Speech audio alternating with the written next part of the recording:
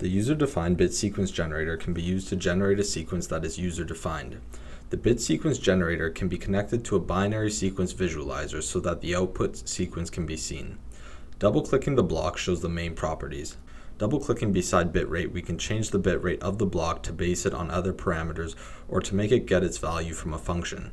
Pressing Evaluate, we can see what the bitrate is currently defined as.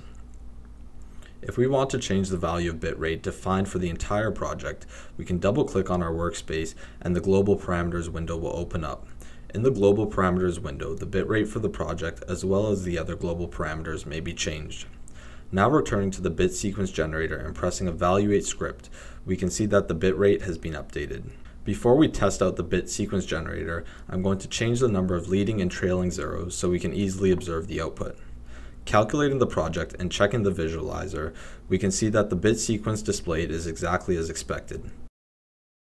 Going back into the bit sequence generator, you can see that the bit sequence currently entered can be changed to whatever you wish it to be.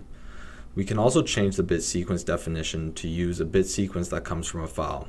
To do this, change the bit sequence definition box from explicit sequence to file, and then search for the data file that contains the bit sequence. On my screen, you can see the file that contains the bit sequence. Upon calculating the project, we can see that the bit sequence shown in the visualizer is exactly the same bit sequence from the file. Going back to the bit sequence generator, we can also change the bit sequence definition to be dependent on non-zero bits. To define which bits should be non-zero, we must enter the bit location of each non-zero bit and separate each by a space. Running the program and clicking on the visualizer, we can see the output sequence is as expected. One last thing we can do is make the bit sequence repeat. Currently it is set to repeat every sequence length. The sequence length is defined by the global parameters and is currently set to 1024.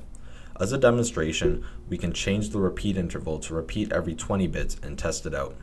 Now we can calculate the project and check the sequence out on the visualizer. As you can see, the sequence starts to repeat itself after 20 bits as we expected.